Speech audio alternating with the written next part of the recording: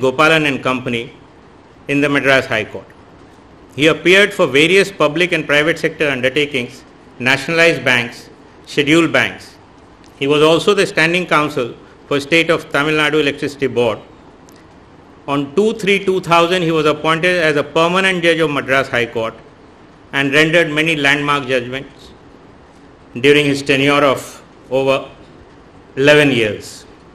He was transferred to Jammu and Kashmir on 24/2/2011 and was appointed as an acting Chief Justice of Jammu and Kashmir on 7/4/2011, and on 18/9/2011 he took oath as Chief Justice of Jammu and Kashmir.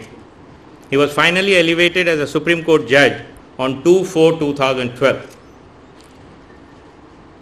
I won't refer to many of his judgments while he was a judge in the Madras High Court, but two deserves special mention because it drew too much of applause from the entire state, media, bureaucrats and all lawyers. One of the judgments rendered by him was before a division bench when he gave a dissenting opinion holding the election of municipal council wards and declaring 99 wards election to be illegal, but it was a dissenting opinion and the matter was referred to a third judge. The third judge decided in his favor and it was upheld, and it came up to Supreme Court and it was also affirmed there. That judgment led to a furor also among the politicians in particular, but the news report gave some commendable observation for him which I want to read and quote.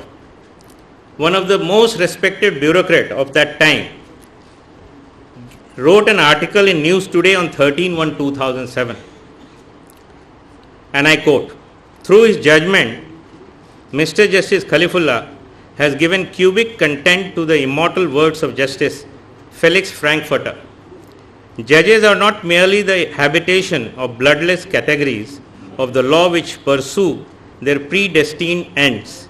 Instead of taking a sterile, bloodless and neutrally neutral view between good and evil, he has categorically declared that in a democratic setup, holding of election in a free and fair manner assumes great importance.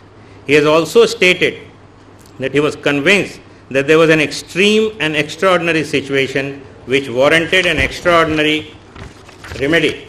In view of the magnitude of the situation, he has concluded that it would be wholly inappropriate if fresh elections were not ordered to a majority of the wards. By his verdict, setting aside the civic election of 99 wards out of 155, Mr. Justice Kalifullaa has demonstrated that another great American judge and jurist, Benjamin N. Cardozo, was absolutely right when he stated, and I quote, "The great tides and currents which engulfs the rest of men do not turn aside in their course and pass the judges by." Appreciating the uncompromised stand taken by the learned judge, the entire editor guild also in the Madras Journal reported, and it is reported in 2007 1 MLJ page 1, which reads as under: "Whatever may be the ultimate majority opinion that might emerge, it fills us with pride that a judge obtains a special eulogical mention in the press for what it perceives to be correct decisions. Praiseful references are made in obituary columns of farewell occasions, but when it comes while the judge is still on the bench, not merely from a lawyer who may have an axe to grind, but from the press, it is a defining moment for the judiciary itself." In the Supreme Court, he rendered many landmark judgments, and the leading one is the Constitution Bench judgment in Union of India versus Sriharan, and he was the author of the majority judgment. It is reported in 2015.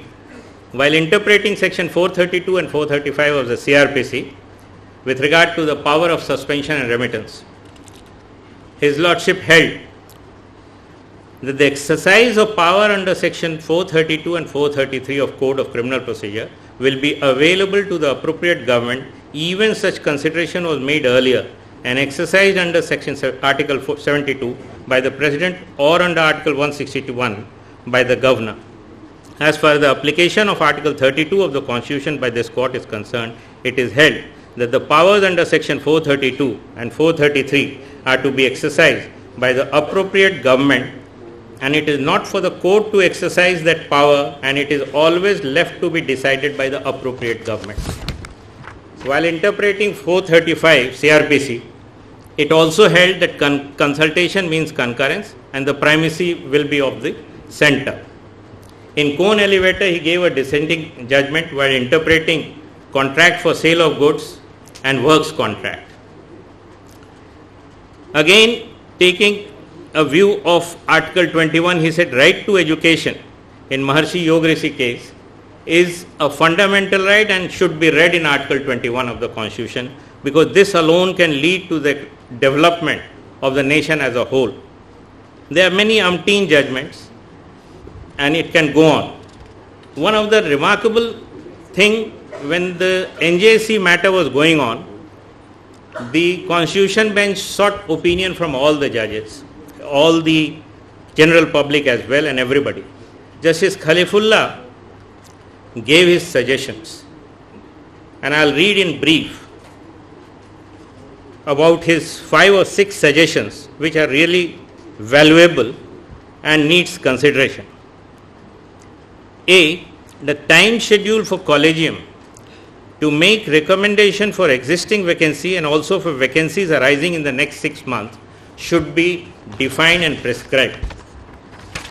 The independence of the collegium has to be maintained, but at the same time he also said that the involvement of bar for recommendations should be there, and people with not less than 25 years of standing should also be considered, both lawyers and jurists.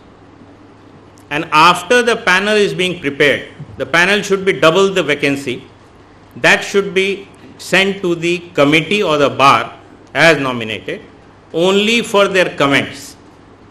This will remove the long time question about transparency and will meet that test. In the case of High Court appointment, he was of the opinion that the sitting judge or the High Court Chief Justice should also be there present when the collegium actually takes the matter of elevation of that particular High Court judge, because he will be in a better position to answer any doubt or clear any query.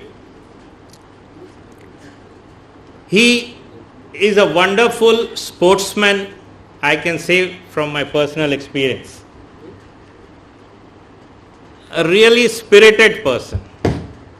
When the match was scheduled between Supreme Court Bar Association and the Honorable Judges 11, Honorable the Chief Justice of India said, I have appointed him as the playing captain.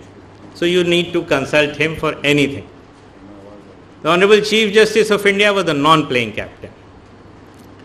And from our side, Mr. Dave was the non-playing captain, Dushyant Daveji. And I was made the playing captain. On the field, we were together. Honorable Justice Khalifullah